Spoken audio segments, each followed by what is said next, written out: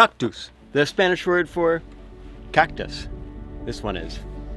This one's pretty old, really big. How cool.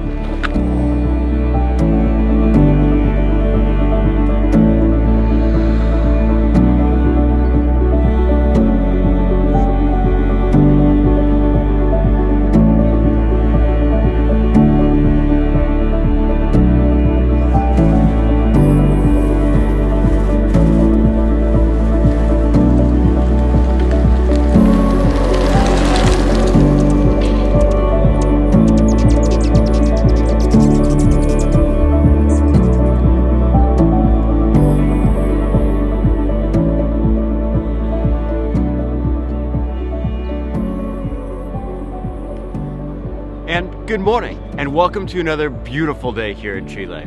Right now I'm still in Vicuña, and today is going to be an absolutely epic day because we're going for a hike. And not just any hike, this is a special hike.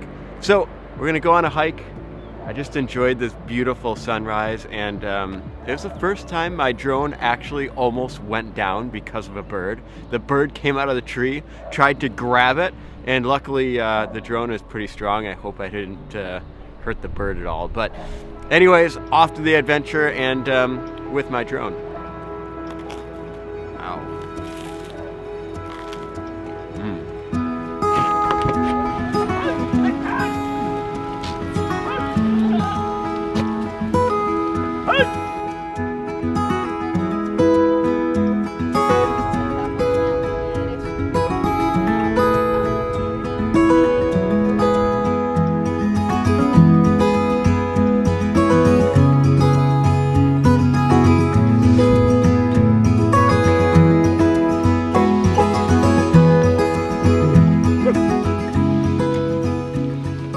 And welcome to the trail. I love going for hikes, especially when you get to learn a bunch of new things about where you are and what you're doing. Also, super interesting because we passed some goats on the way here, and they were telling me that usually those people that are transporting those goats, which they were going all the way to Argentina. I'm calling this bluff. There's no way you can walk all the way to Argentina from here. But anyways, they live in places like that, with all of those goats. And there are different families in these hills and these mountains right around here in Vicuña that just live off of that, live off the land, bringing these goats from one place to the other, taking care of them. And I think that's just so cool. Something that I could never do, but totally respectable. Those people walk like crazy. I'm already tired after walking maybe 10 minutes, but you know, guess they walk a little bit longer than that. Oh, I hope I don't die today.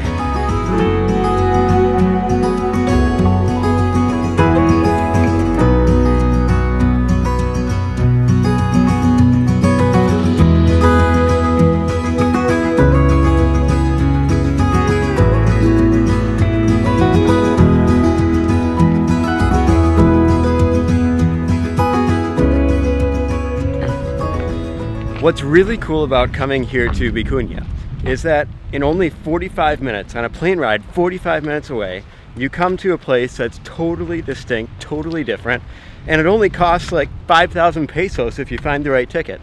And it's just so different, so beautiful. This is such a cool trek. So cool. And I'm learning so much from Maria José. I'm gonna introduce her in just a second, but man, it's so beautiful.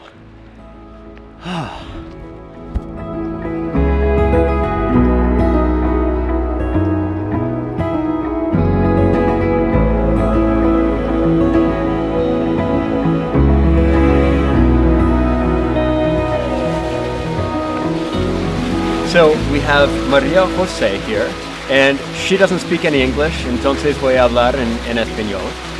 Pero ella es la experta de esta región, de Vicuña, y ella sabe mucho sobre las rutas de trekking aquí en Vicuña.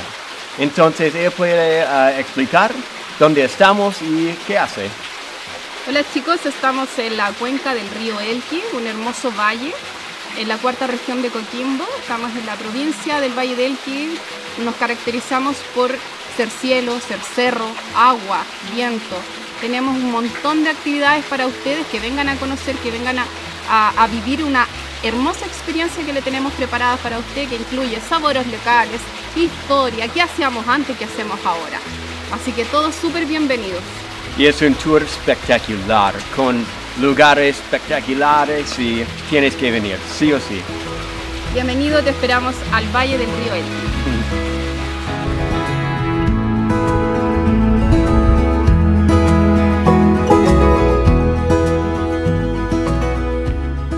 Another thing I wanted to share with you guys is the perfect time to go and travel in Chile. And that, to me, is March, April, and even into May.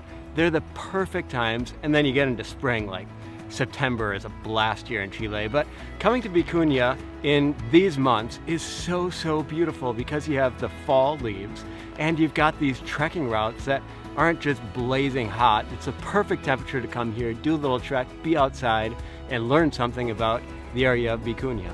And oh, this water is just so, so beautiful. The color of it is incredible. Whew! Getting a little tired, but it's so fun.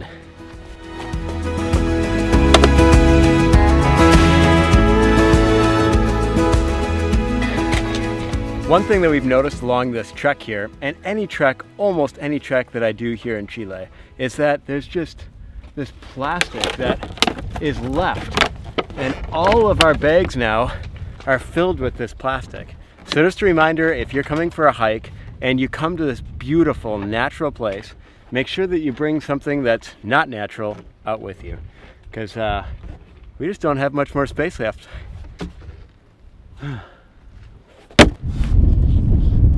there, Mr. Pig. Oh, I'm so tired and sore. Oh, it was about 14 kilometers.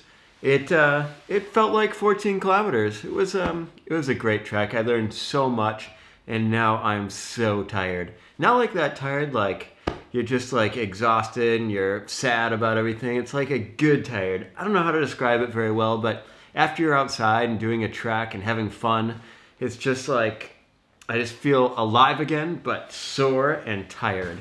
So I'm gonna rest up here, and we'll be back for another adventure. Make sure to check me out on Instagram, Facebook, and Twitter. All of those links are right below. Also, the link for Maria Jose and her business is right below as well if you want to do the same trek, or she does different treks as well, longer treks. But I had such a good time, and I'm so thankful to be here and thankful for everybody involved in this, and I couldn't be more grateful. But we'll see you guys next time for another adventure, and I'm just so blessed.